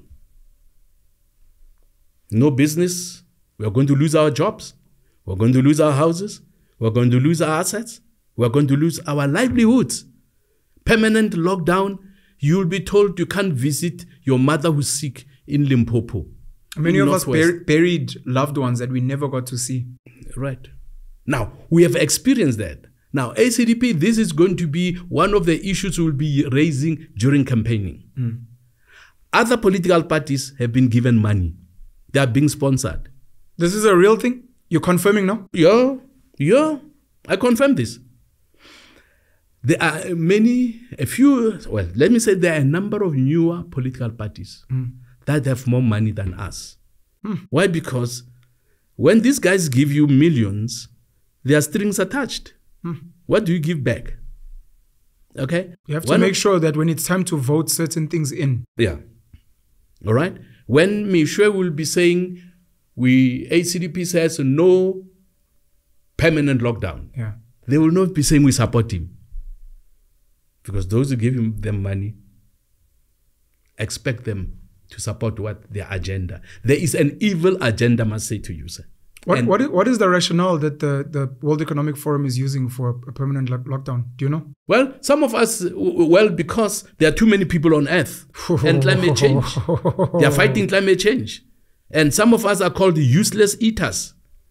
So that is South Africa. They must start with Africans. They are not contributing to the world economy, they're saying. You know, I want to dispel this, because a lot of people still believe in this thing of overpopulation, etc. If you ever go and look at the data online, you can go on Google, you can go and research. Luckily, they haven't started lying about that. Human beings occupy about 1 to 1.5% of arable land on the planet. If you were to take all human beings and put them side by side together, we would occupy the city of Los Angeles only. All 8 to 11 billion, whatever number you want to use. Put all of us side by side, we would only be in one city on the West Coast. Is it the West Coast? Los Angeles. West Coast, yeah. That's us. That's how much land we have. Now, South Africa, for people who are like, we're overpopulated, squatter camps. If you ever get a chance, take a bus, take a taxi, drive, fly. It's even easier around South Africa. Move from Johannesburg to where I come from in Newcastle and just look at the land. It is a myth and it's a lie. It's a lie. It definitely is a lie. Now, obviously, Bill Gates is the one who's pushing this agenda. Dropping the names now. Yeah, no, it's fine. It's Bill Gates. He's driving the myth and the lie that there are too many people on overpopulation. And we are the target. That's why I don't understand many African leaders, I think, are cowards. Many African leaders are cowards. Cowards or just greedy. Because maybe they're brave. Maybe they're brave, but they choose money over bravery. Well, it is possible. Yeah. But how can you be quiet when people say Africans are useless eaters? I will speak for my people. I'm not a useless eater. Donald Trump called us a shithole. Excuse my French. Now, there's a dispute about that whether he wrote that. There are people... Trump. Yeah. There's a dispute about that. I've not said anything about that one, but I'm speaking about the video I've seen. Useless eaters. Yeah. We produce nothing. All the trial meds and all those things must be started there. Yeah. Now we're speaking renewables and those things, of which all the first world nations have built their economies using fossil fuels. We have the code, and we are not allowed to use. We are being told, don't do that. And our president, who should be a lawyer, an educated person, buys into that. At least the minister of energy, Ramokgopa, at least he still believes in fossil fuels. Electricity. Yeah, sorry, of electricity. Yes. He still believes. Yeah, Sputla. Sputla believes in fossil fuels. Yes. Fossil fuels. He's right. God did not make a mistake when he gave us all these minerals, when he gave us all this coal. This coal has helped Europe build their economies. They must still building the economies now. They must also give us a chance to build our economies with... I think Untate Kwere Mantashe is also very pro. Yeah, he's very pro also. Let's go back to the Christian state. So we've got Islamic states which have got very harsh consequences because they are run on the principles of the Quran. Mm-hmm. You go to those countries, you steal, you rape, you commit adultery, kuyafiwa. Yeah. Would you like, if you were to get into power, if the ACDP was to get the majority to a point where you can change the constitution, would you like to turn South Africa into a Christian state, considering especially that the data says we are 80% Christian in this country and we follow biblical principles in this country? And whenever we have to apply the law, we say, what does the Bible say? And in terms of punishment and consequences, what does the Bible say? And then we follow that. The Bible should be a guide. Okay. It should not be imposed on everybody. Okay? Now, I don't believe in a Christian state. Okay. I don't believe in that. I believe in a constitutional state. We need to make sure that our constitutional principles are correct and they protect everybody. Yeah. And those rights that are enshrined should be balanced with responsibilities. Okay. We have rights, but no responsibilities. We never speak about the responsibilities. That's it. People want a grant. People want what? You're like, but then what are you responsible for? That's government. So if we can have a balanced constitution, we want the constitution to be amended. Okay, because we want to bring in responsibilities there, so that people can see that they must go hand in hand. We don't have a bill of responsibilities. No. We have a bill of rights. We have rights. I think this is a challenge for everyone who's going to be watching this, that we need to draft a bill of responsibilities. Correct. To be read in conjunction with the bill of rights. Access to water, okay. But then let's make sure our rivers are clean. Let's make sure we're okay. Yeah. Okay, bill of responsibilities. So that's what the ACDP would like to do, to introduce the bill of responsibilities. Yeah. Okay. Now, punishment obviously will be there. I believe in punishment. If you break the law, you also must get some pain. Hey, but when you don't want some pain, you want extreme pain for extreme crimes. For extreme crimes, pain should be measured and should also be commensurate to the crime committed. Okay, there has to be a balance between... The ACDP's official stance is you guys believe in the death penalty. Officially we do. Officially we do. And if you see a Tsotsi arrested, as they wet themselves, they cry. They don't want... For them, it's easy to hit others, to kill others, but they don't want to be killed. Of course. They don't want to be hurt. Correct. And yet for them, they find delight. That's when we speak about human rights. A person has killed someone else, taken away all the rights they could ever have. And we are told to preserve that perpetrator's rights. Yeah. Which is unfair. It is unfair. It is unfair. And that person, obviously, when they have to go to court, you and I must fund their lawyer. Of course. Pay for their lawyer. And a poor child who has been gang raped, no lawyer to represent the child. I mean, the whole thing is wrong. It has to be revisited. If the victim, the criminal, the perpetrator gets a free lawyer, the victim should also get a free lawyer. Let those guys fight together. Sure. Okay? I should not, the parents who are already crying because of the harm and violation done to their child have to ask you and I, even borrow money to have a lawyer that will face the lawyer that is defending the rapist is wrong. I love rugby. I grew up playing rugby. I think I was good at some point. I didn't play football like you and almost make Chiefs. There's a rugby player who became very polarizing a couple of years ago from Australia called Isreal. And Isreal was kicked out of the national team. He was one of the best in his position. He played fullback, number 15 for Australia, one of the best in the world. He was kicked out of the Australian rugby team because he was posting on his social media certain biblical prescriptions. Part of them being the consequences of being a drunkard, an alcoholic, committing adultery, fornication. And in particular, it was this one of saying you must repent against same-sex relations. One of the funders, one of the sponsors of the team was like, this guy, he needs to retract this. And he said, I'm a Christian. I will not retract what's in the Bible. And he was kicked out. One of the things the ACDP doesn't believe in is same-sex marriage. I'd like to believe. And your thoughts maybe on same-sex relations without persecuting those people. You know, they're human beings. They have their own rights. They make their own choices. But from a governance perspective and a legal perspective of what the ACDP would like to see in this country from a same-sex relations and marriage perspective. You know, because the ACDP believes in the right to choose. Yeah. We believe in choice. We might disagree with your choices. Yeah. But we are not going to prevent you from making your choice. Correct. Okay?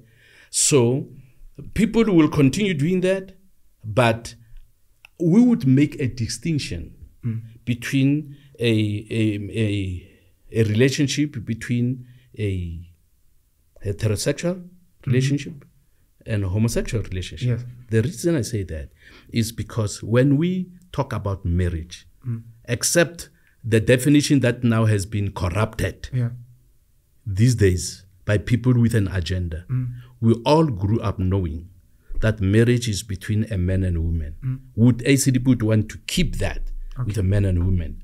And then those who say man to man, woman to woman, then they should have a separate, different definition for their relationship because it is not marriage. This one is established. It has been there for decades, for centuries, and let's not change it. That has been our argument. Okay? We don't say they should not have the rights. Let them have whatever rights are given to them, but you cannot say they are married. Okay? If a person wants to have a relationship with a dog, I saw somewhere in the UK, there was an article, a woman marrying, and there was a celebration. A woman. I think the relations between a human and an animal is called bestiality. It's bestiality. Now, some say, no, don't go that far. Bestiality is when they have a sexual relationship. Okay? Yeah. But now there are people who say it is their right. Okay? It's their right to choose my to choice. marry. It's my free will. Leave me alone. Okay? Now, if they want to have that choice, we don't know what they're doing behind the scenes. Yeah. Okay? They could do that behind the scenes. But I will not call that, we will not agree that that's marriage. It cannot be marriage because marriage is between a man and a woman. Finish and clear. Most African states, I apologize if I'm incorrect, most African states have criminalized homosexuality.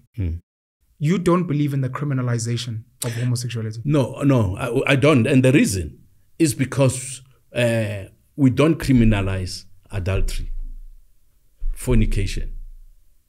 Okay? How many young people are sleeping around? Should we not criminalize adultery, fornication? No. I mean, it's a sin in the Bible. It's a sin, yes, correct. you speak about a constitution that is guided by biblical principles. And you said you don't believe in a Christian state. So you still leave some wiggle room for people to make their mistakes. Let people make choices. Okay. And every choice should have consequences. They don't have to be harsh, is what you're saying. Like criminalizing. No, not criminalize. That's not fair. No, I would not say that's not fair. Yeah. But I think that's an issue that should be debated. Okay. Personally, I don't believe that you should criminalize homosexuality, Okay. in the sense that we don't agree with it. Sure. We don't say it is right. It's a sin according to the It Bible. is a sin according to the Bible. Yeah. But we do not want to have a law that will criminalize every little sin in the Bible. Okay. I don't think so. Okay. Okay? Everybody knows. Don't do this. If you do it, there's going to be consequences. Yeah. Okay? This is what God is saying. This is what the scriptures are saying. Because if you start with criminalizing homosexuality, how are you going to prevent hatred of this group of people? Yes. Because I don't believe in hating them. Yes. Okay? People are surprised when I tell them that I have friends who are homosexuals. Actually, my tailor is a homosexual. Yeah. Yeah. Good friend. Good friends. Yeah. People you respect, people you work with. I work with. He is one of the best in the country, if not the best in the country. Yeah. He's my tailor. Yeah. And when we meet, we hug, we embrace. Okay? Because there is no hatred. Hatred must be taken out of our lives. In the same way, maybe I'll use myself as an example because I've also got homosexual friends. I've got children with different mothers. I'm not married. Why are you not married? Hey, son. Must I Okay. confess here in front of... Okay, I'm joking. No, I'm joking. I don't mind the question at all. Okay. I'm only raising it in the reference of you're speaking about sins in the Bible and punishing them and criminalizing and hatred. You'll find someone who's an adulterer, a fornicator, someone who's committing other sins, a drunkard, someone who steals, someone who disrespects their parents, being like, yeah, we must arrest them. And you're like, if we are going to agree to what you're saying about the debate, if we are going to agree that we're going to criminalize homosexuality and arrest these people, then let's bring in all the sins in the Bible. That's what I'm saying. And you might find yourself in jail as well. I think that's fair. Yeah, that's fair. Yeah. Okay? We don't have enough jails to can put in all the drunkards. How many drunkards do we have in the country? Most of them. Most of the ones in parliament. Yeah. No, I'm kidding. I apologize. But You are right. Yeah. This is going to be my last polarizing question.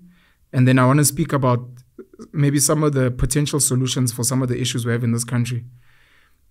You've spoken out about what's happening in Israel and Palestine. And you said the comparison with Israel being apartheid is unfair. Your views on Israel and Palestine, maybe just generally as a question, what do you think of what's happening there? What is your view? Maybe what is the ACDP's view? Because I realize now it's becoming one of the topics going into the elections where other parties are also giving their views. The ANC appears to be pro-Palestine. They've got a history with Palestine and the leaders there.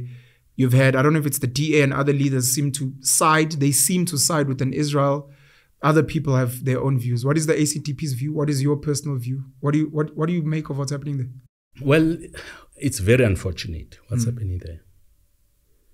And the loss of life, innocent lives is regrettable. Yes. And I think South Africa and the international community are not serious about bringing peace there. I don't think they're serious.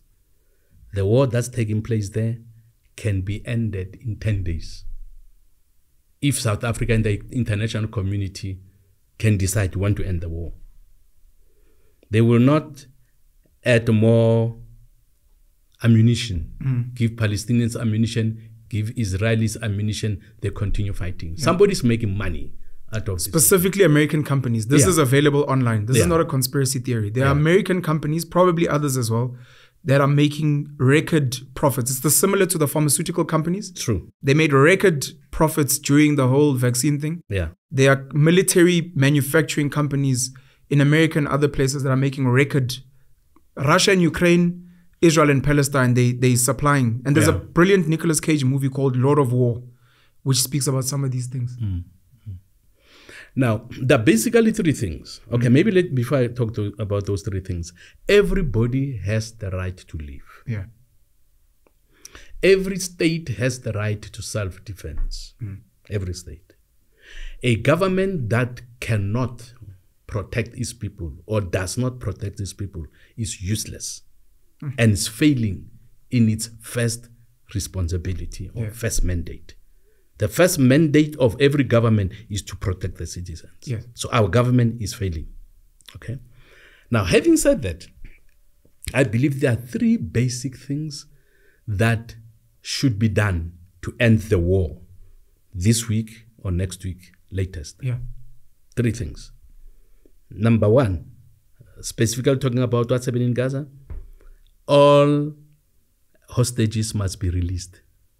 That was the reason. The hostages are held by Hamas. Yeah. Israeli hostages. Yeah. And some other nations as well. Yeah. I think South Africans were there as well. No, they've been released. They've been released, South okay. Africans, yeah. That was the reason Israel gave for going into war. Hostages. So the international community should do something about it. Release all hostages. The court said hostages must be released. It's not going to happen. It's not going to happen. But secondly, all tunnels must be shut down. All? Tunnels. Tunnels under. Okay? Those tunnels are being used by Hamas and their other groups. Okay? But we know about Hamas. To infiltrate the state of Israel. Okay? There is nobody, including you and I, who'd agree to live in a house while we know underneath there's somebody who says they want to kill us and our children. If a known rapist would want to join an estate and the people in that estate know about it, they were going to protest. Nobody would want to have as their neighbor a rapist or a murderer because we want peace. Okay? When a person goes to an estate, you're hoping you are going to live in peace. Your children will be safe. Okay? So, because nobody would want to live when they know there's somebody underneath who has said it, they're going to kill me. How can I sleep when I know that this person has vowed to kill me? It's not possible. Okay? So, all tunnels must be closed down. And then thirdly, Hamas and the Palestinians, although there are some who agree, some don't agree, Hamas and the Palestinians must agree to accept the right of Israel to exist within safe and secure borders. That's the hardest one. That's the hardest one. They don't want to accept it. Now, and then the international community will talk about a two-state solution. The president will say two-state solution. Minister of International Relations who say Lady Pandu. No, Lady Pandu. Who say they believe in the two-state solution. Okay. A two-state solution is not possible. It's not possible for as long as Hamas or Palestinians do not accept the right of Israel to exist. That is the most basic right. If you are not allowed to exist, how can you be a peaceful neighbor? Okay, you don't allow me to exist, and you say you want to live peacefully next to me. It's I mean, these are just lies and just political cliches, political mumble jumble. You believe in a two-state solution. You believe in Israel's right to exist. Yeah, oh, for sure. Everybody must have the right to exist. Okay, in South Africa, can we start a debate? Which tribe steals the most? Let's check. And that tribe must not have the right to exist. There's a very sensitive topic now. It's still small, and some people get angry when we speak about it because it's like we're giving it spotlight. Cape independence. I've got certain friends who believe in Cape independence. I've told them I don't believe in Cape independence. And I've told them if ever Cape independence were to happen, this was me just teasing. I don't believe in it. But I was saying, if you want Cape independence to happen, then you must not be allowed to do any business in the rest of South Africa. You must relinquish all your benefits because you guys want to exist as Cape independence, but then make money from the rest of... No. There are people that have linked Cape independence to the state of Israel to say, you start with Cape independence and then they'll grow and end up taking over the rest of the country. And one of the arguments for Israel is Israel started off small as a small state and they've constantly been growing. If we are to assume that that's true, do you believe in something like that? Or would you say, no, number one, I don't even want to work on that assumption. Or number two, no, let's work on that assumption. If they can prove that they deserve more land, maybe they have a bigger population, maybe they've agreed, maybe they've bought. Do you worry about some of those thoughts that some people raise? You know, I think maybe the safest thing for us to do, if we want to debate this matter, is to look at when a decision was made by the United Nations that Israel should have a state. How much land did they have? Okay. Let's start there. Okay. When the decision was made, how much land were they given? Israel has lost, some say, almost 10 times more of land that they had in the beginning that had been taken away from them. They've lost land, not expanded. Okay. Lost. That's why I say, if we have to be fair, let's start there, the beginning. Okay. How much land were they given? Okay. They've lost land. They say the whole of Lebanon was part of Israel in the beginning. Okay. Now, I just wanted to ask your views on this. I don't like speaking about Israel and Palestine because we've got our own problems. See, now you speak like a wise man now. Like a white man? Wise man. Oh, wise man. You want to solve your problem first because you know that charity begins at home. No, definitely. Now, our guys there, they run there, they leave their own people suffering here. They're not doing anything about them. They can spend millions. Makes them look good globally. I mean, President Cyril Ramaphosa was there also trying to broker peace with Russia and Ukraine. But he's not brokering peace in the Cape Flats. And he's not dealing with taxi violence. You see that? And another very touchy topic that I'd like to hear your thoughts on, and I think people that potentially want to vote for the ACDP, illegal foreigners. In particular, what we're seeing is a form of Afrophobia where, because the poorest people get to see African foreigners and not so much maybe the richer white foreigners, etc. Your thoughts on illegal foreigners and our immigration and our borders. What is your stance on it? Do you believe in removing the borders on one Africa? This is a problem that is created by government. I will never agree with one Africa. Okay. And to have a borderless continent. I do not agree. And the question is, what do you do when you have one country, continent, under one government, and you have as president a person like Robert Mugabe? What do you do? You don't like Mugabe? Some of us like Mugabe. You don't like Mugabe? No, you see, no, I don't. Okay, but you mean in terms of the character and some of his visions and his views within one. It's like having a premier of a province who's got very strong views. We want Cape independence. We want these things that are maybe different from the rest of the country. I mean something like that. I don't mind. I don't mind a strong leader. Okay. A strong governor. I don't mind that. Yeah. But be fair to everybody. Not only your friends. I mean, like, Cyril Ramaphosa is not fair to everybody. Yeah. That's why he's not a good president. He's not a good president? No. That's going to be the title of this video. Cyril Ramaphosa is not a good president. No. He definitely must be changed. He must be replaced.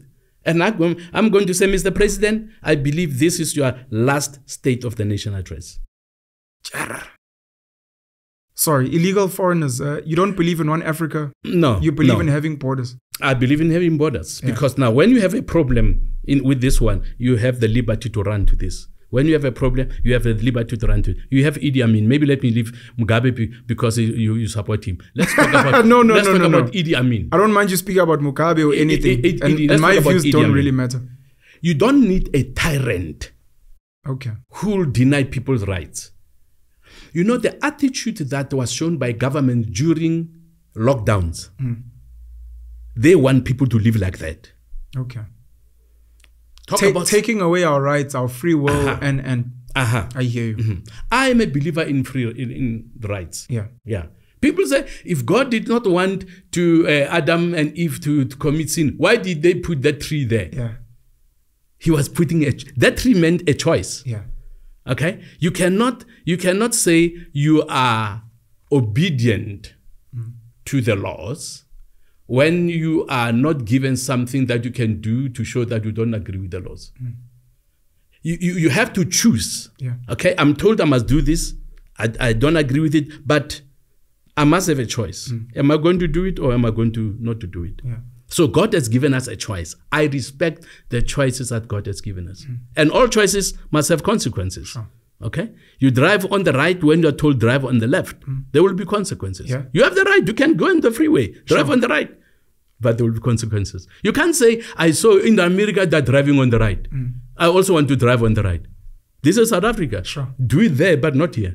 Okay? There will be consequences if you do that. So people must be given choices and yet be told there are consequences for all the choices you make. Would you deport all illegal foreigners? Illegal, definitely. Illegal, I would. Yeah. Definitely. It sounds like you want to say something about the legal ones as well. No, not really? Legal ones, when people are legal in the country, we all will benefit from that legal person. Sure. And I don't wish that South Africans must be anti people who come from outside. Yeah. Some of the best lecturers, mathematics lecturers, they come from outside. True. So are we going to deny our children the best just because the person was not born in South Africa? Yeah. Zimbabwe has produced excellent teachers. Correct. Excellent teachers, lecturers, excellent. We need them in South Africa to better and improve the education of our children. Yeah. So we must not have the mentality of if you're not born in South Africa, we don't want you. Yeah. We want the best in South Africa. That's what the world is doing. It's taking our best. Yeah. Our best are taken out of Africa so that they can do better things, better education for their children. True. They think like that. Let's also think like that. If these people want our best, what can we do to keep our best in Africa? I sat with the pastor a couple of weeks ago and I asked him who he's voting for. He was like, he's not sure. He gave me some options. I said, you're a Christian? And he said, yes. I'm like, I believe that you're a Christian. If you're a Christian, you should be voting for the ACDP. Hey, he was like, you know what? You're actually right. Why do you think the ACDP has struggled to grow as big as it could be, and in particular struggled to maybe get people who claim to be staunch Christian to say, I have no choice, I'm going with the ACDP? There could be a number of reasons. Yeah. One of them, people have respected what Mr. Mandela has done. Yeah. They have said, while voting for ANC, I'm showing my appreciation for Nelson Mandela, which I respect, even though I don't agree with that. Okay? Because in as much as I respect Mr. Mandela, love Mr. Mandela, I believe my love for Christ should trump my love for any other human being. Because they have not done for me what Christ did for me. Yeah. That is why my loyalty is first to Jesus Christ because of what he has done for me. Yeah. And then I can think about other people. Yeah. So ACDP, some people have said, we are not militant enough. Some people have said, I must be like Julius Malema. I said, never. Yeah. Julius doesn't have respect for elders and for authority. I have respect. I will not change what my parents taught me in order to benefit personally. My parents taught me, respect everybody, respect authority, it will go well with you.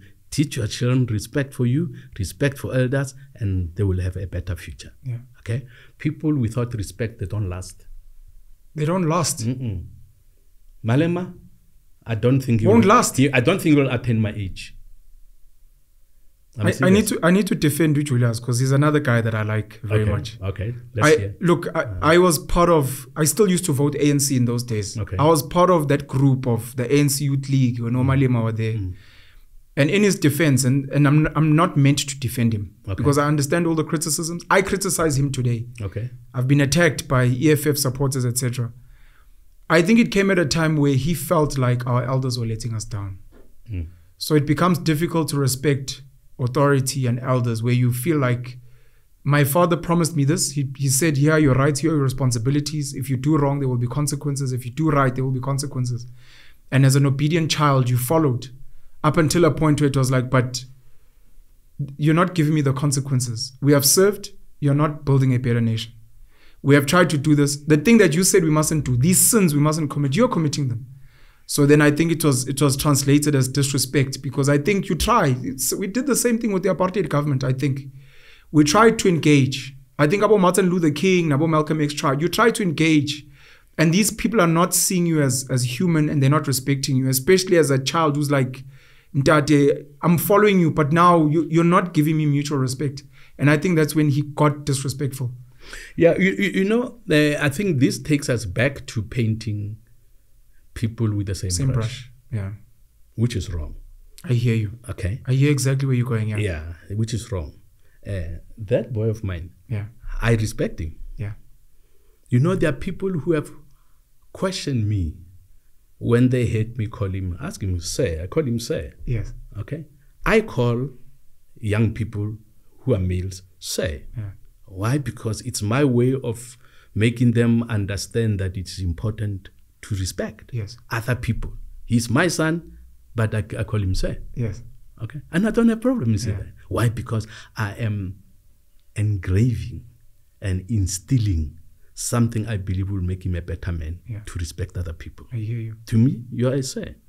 All of you, you're sir. Yeah. Okay, that's one simple way of showing my respect and appreciation for you. Correct. All right. And you're saying someone like Malema doesn't matter. We are banned. He doesn't matter. It doesn't matter. It doesn't matter. Which for me is problematic. I hear you. Yeah, which for me is problematic. Reverend, I don't know if there's anything else you'd like to mention before we wrap up. Well, I enjoyed having this conversation with you. Thank you. And I think you have a great station. I'm looking forward to maybe one day coming back. No, please do. When the vision has materialized. Thank you. I'll recruit you that time. I'm not even Christian, so you must first pray for my salvation. I'll do that, no problem. You're a good man. I'd like you to please, if you don't mind, sorry, Sizwe, into the camera for all the people that are watching, why they should vote for the ACDP, maybe why they should register, and I need to be your political leader. So this is your mini chance to campaign. Yeah, it was nice being on this program with you, and thank you very much for watching. As you heard that I am the leader or the president of the ACDP, which is the African Christian Democratic Party. I hope you have registered. If not, please go online, IEC online, and register. Register to do what? Register to vote for change. I want to ask you to vote for a political party that will respect you for who you are. Even though we may disagree, that doesn't make me disrespect you, as I expect you not to disrespect me because of my beliefs. So vote for the ACDP. What will the ACDP do for you?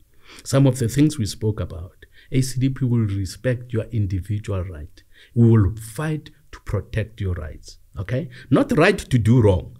Rights that you know are rights. Okay? Because some people are demanding rights that are wrong, not right. Okay? But I'm saying ACDP will protect your right. Something that you spoke about that is definitely going to be heard in South Africa from my lips and others is that as there are plans to take us back to March 2020, ACDP says no. Nobody should force you to do what you don't want to do. All right? God who loves you and who wants to save you will not force you to be saved. He's asking you to make a choice. All right? ACDP will ensure that South Africa becomes a safe country. Many people are living in fear. You could be living in fear. You could be thinking of even emigrating. I'm saying to you, ACDP is going to ensure that criminals that give you sleepless nights are going to be punished. All right? Government will not tell you this. ANC will not say. ACDP say we will arrest them and punish them, and lock them up to ensure that you live in a safe environment. We want to make our streets safe. We want to make our streets clean. We want to ensure that your children are safe when they walk in the streets, even at night, which is not the case now. We want your children, we want you as a parent to also have rights, to also have responsibilities. Help us. We want to work with you to build a model nation in this country. South Africa has enough resources so that you and I and our relatives should not go to bed hungry. There is enough for everybody. But unfortunately, we have too many liars, looters, and thieves that are stealing resources in government. The ACDP will not tolerate As we are Christians, we will not tolerate taking what does not belong to you. ACDP believes in hard work. These hands, we must use these hands to work for our uptake, to work for our living, to work for our children and children's children. Even our children will be taught to use their hands to work in order to build their safe future. When it comes to housing, we are not just going to drop RDP houses all over. No, we will get you material and get you somebody to show you this is how we build. All right, so that you will have the pride of saying, I built this house. It was not given to me like a Father Christmas was just ditching out houses. No. We will give you resources. We will give you land that is serviced to ensure that you can build the house of your choice. We'll have somebody to help you build the house of your choice. So help the ACDP to come to power. People say, is it possible? I'm telling you today, all things are possible. With your vote, with your support, you can have a godly government, a government led by men and women who are not thieves, who will not steal from you, but who will respect you. So God bless you as you consider supporting the ACDP. Sharp, sharp. We call you guys pensioners. One of my favorite pensioners, one of the longest serving members of parliament, Reverend Kenneth Meshoe. I'm honored to have sat with you, and I look forward to you visiting us again soon. Thank you, sir, for having me. I enjoyed every minute of our conversation. Thank you.